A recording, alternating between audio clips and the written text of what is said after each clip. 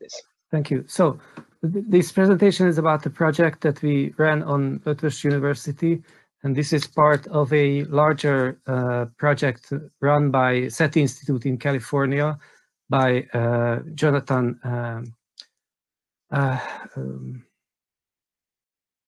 who developed as an artist at SETI Institute this project called the Library of the Great Silence.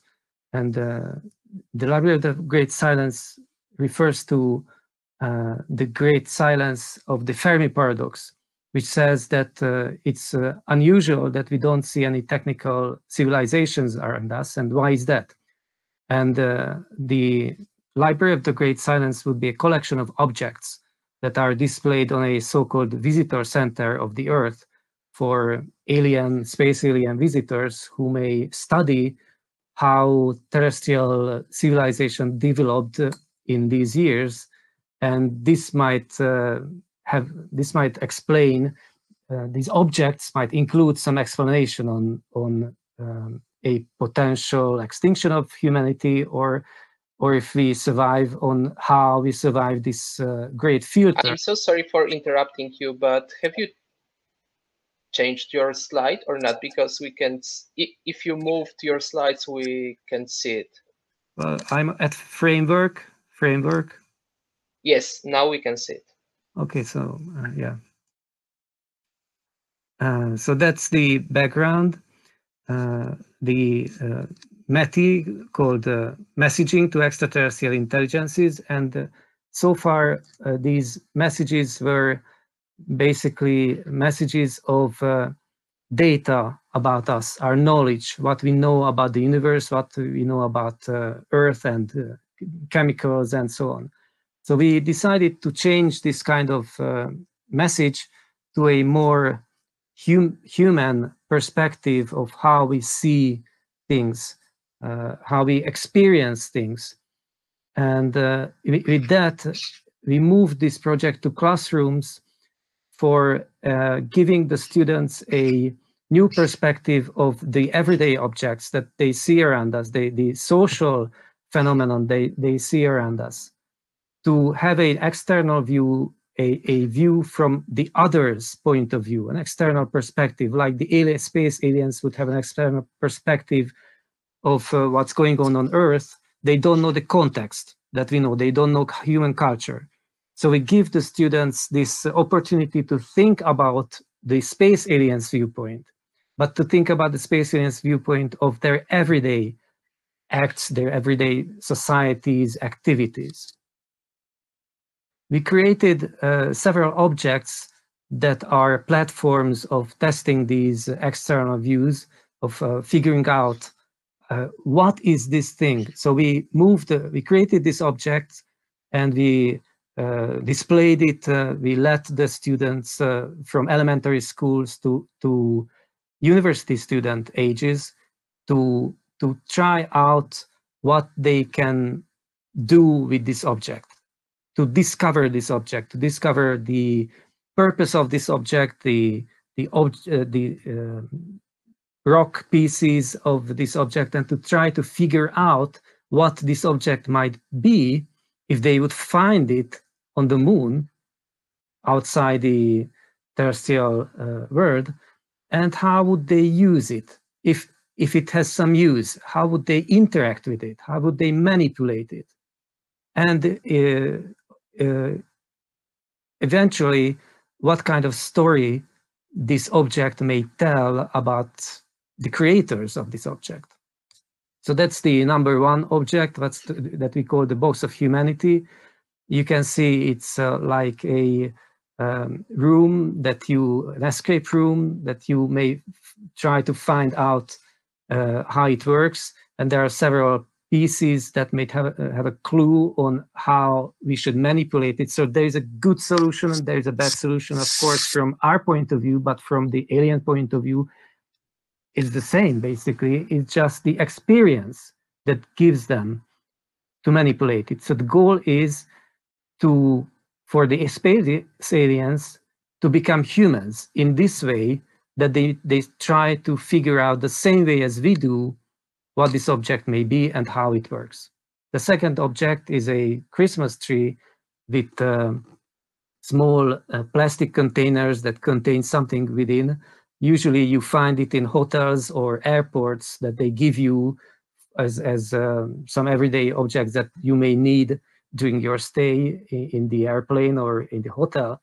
But these are very variable objects, but still they are uniform in a way that they are packed hermetically in a plastic bag, and they show you a variety of activities the humans may have been with these objects. So it's quite redundant, but still that's the point, that the redundancy gives you the opportunity to discover it different way, in many different ways. So it's again an object to explore. And the final object that was created by an artist is a field of mosses and these small plants, together with technological switches, technological connectors. And the interesting dilemma it poses for the user, if they should water it or not. Because if they water it, the plants will survive, but of course the technical equipment will be rusted and it will be ruined. So either decision is a bad decision, but still they should decide, and that tries to communicate the dilemma humanity faces now, the technology versus nature dilemma. So again, to give an experience by seeing this dilemma of what humans, but the dilemma for humans was at the beginning of the 21st century on this planet. And the project was supported by TeenLab at ELTE. Thank you for your attention. And sorry for the camera, it for some reason it doesn't work. So that's the project. Okay, now I cannot hear anything.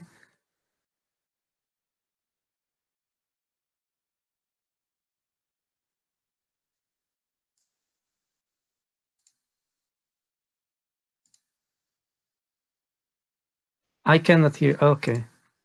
And now? Yeah, it's good, now it's good. Okay. Oh, okay, so it was weird. Okay, so you have two questions on the chat. Can you see the chat? Yes. Okay, so first question should be from Ryan Kirby.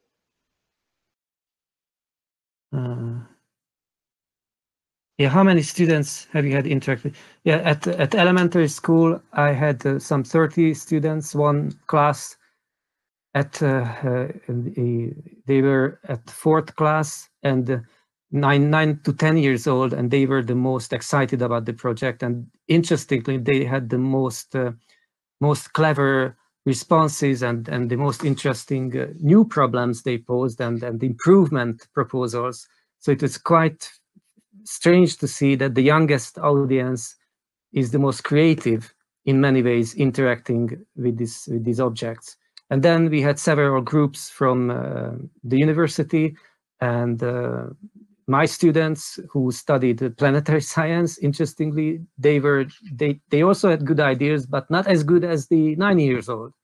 And we had adult groups as well, from open science day, we call it.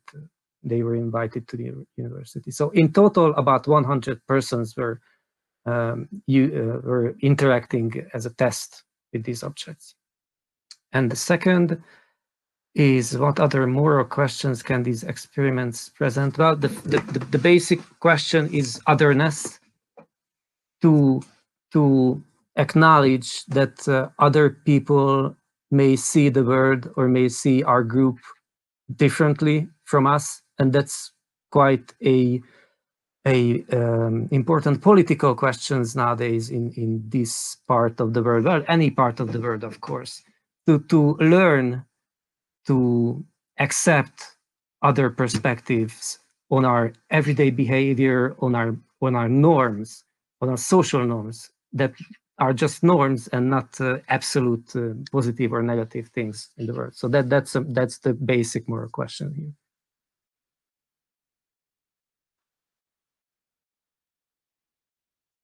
And I don't see any other questions. Oh yes, there is one. There are. Yes, because I was writing. Oh, so it's one more question also from Ryan. Yeah, how did you decide the objects for the box?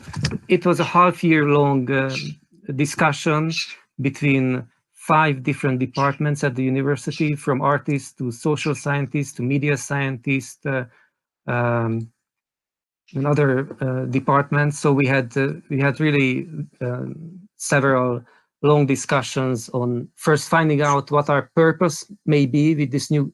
So the basic goal was to create some new kind of message, and that can be also used for presenting in classrooms. And that was the basic background that we want to give the human experience for the ones who interact with it should be an object of interaction. So it was a result of a long discussion. Have you tried to work with groups with people older than? Yes. Like I said, we had adult groups during the Open Science Day, and they had a little bit different ways of interacting. We try to give them an opportunity to interact with these objects in total darkness, to simulate an alien perspective who has no vision. And it was very interesting to see those results as well. And that's it. Oh, it was really amazing. So I would really like to take part in these classes. So the next presentation.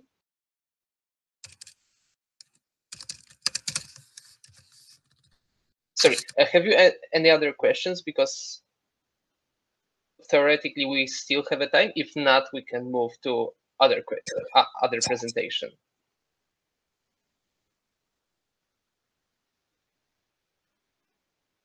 Okay, so 10 seconds left.